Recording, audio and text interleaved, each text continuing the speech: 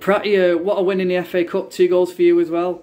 Yeah, about time, isn't it? I think we've been out the first round the last 3 years, so it was nice to get a win after the last 2 games as well.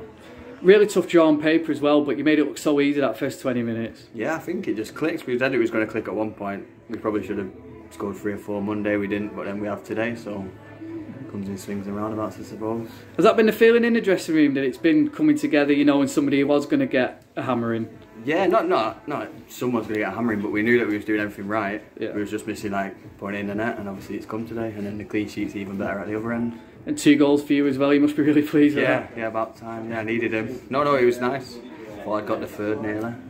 And your position as well, it looks as though it really suits you, playing kind of at the top of the diamond and picking it up in centre. Yeah, it's that, and I get the freedom to run on in behind, so it's good to have like quite a good link up with Eddie at the minute, and he knows that all he's got to do is knock it to either side, and I'll be there.